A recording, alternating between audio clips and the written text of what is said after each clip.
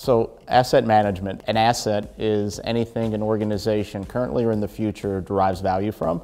That could be a whole bunch of different things. It could be people, it could be finances, it could be intellectual property, or it could be physical assets. So in the context of facility management, we're talking primarily about physical assets. So every organization hopefully has a strategy. With the physical assets, what is intended with asset management is to take that organizational strategy and determine intentionally how to maximize and derive the most value out of those physical assets over the entire life cycle of those assets, so cradle to grave. So physical assets, what are we talking about in a building or in the built environment? We're talking about systems. We're talking about HVAC, we're talking about the building envelope, we're talking about vertical transportation, we're talking about power distribution, and really how do all those systems interact with one another, and hopefully how do we, through an intentional process, derive maximum value of those and for the parent organization to help them achieve their strategy.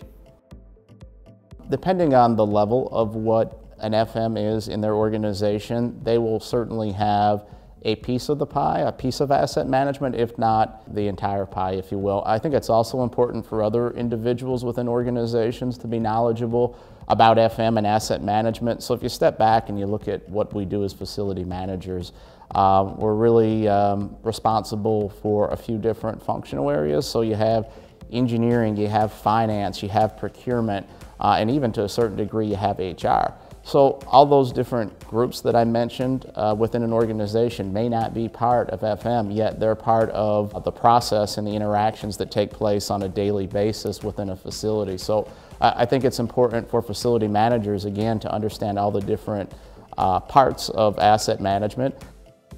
So specifically in the module, you have project management, strategic planning, capital planning, and construction. So it really starts with strategic planning. So both, again, for the parent organization, but more so from an FM perspective, how does your facilities strategy tie into that of the parent organization? After that, you need to determine how to program your capital for the physical assets out in future years. And then really the next step gets into construction and project management, which are obviously both linked together. The last piece actually cuts into some of the other modules of the ProFM, so you really get into operations and maintenance, risk management. That is all part of the life cycle that an asset will experience. And again, in order to manage those effectively, not only do you need to hit on the strategic planning, capital planning, construction and project management, but then the majority of that asset's life cycle is going to be spent in operations and maintenance, so you need to make sure that those are done correctly as well.